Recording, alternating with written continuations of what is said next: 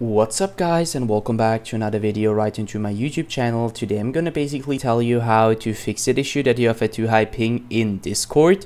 So stick to the end guys, I will tell you step by step how to fix that. But before we start right into the video guys, I just want to let you guys know that I would really appreciate it if you would just leave a like, a comment or a subscription right onto my channel. Supporting me as a little YouTuber would really mean a lot to me. So subscribing is free for you guys and would be a massive support for me. So be sure to hit the subscribe button before we start right into the video. I'm gonna thank you for that now, and let's get right started. So the first step is gonna be to navigate down to the bottom left corner of your screen and hitting the Windows symbol. Hover over settings and click it. Once this window pops up, you're gonna navigate to network and internet right here. And go down to the blueprint, the third one where it says Network and Sharing Center. Once this window pops up, you're going to navigate to the top left corner of your screen where you click on Change Adapter Settings. And now it depends on which one you're using. For me it's Ethernet. Some of you will probably use the Wi-Fi connection or internet connection, so click on Internet if it is the case and right click it, click on Disable. Once it is disabled, you right click it again and click on Enable obviously and wait a little bit.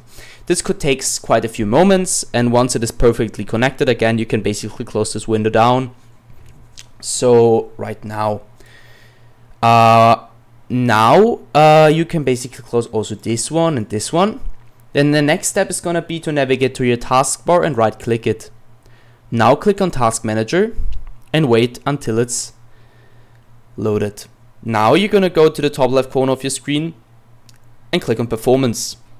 Once you see this window, go down to Open Resource Monitor, and now you're gonna go to Network right here. I would personally suggest now to wait until every single process is perfectly loaded in.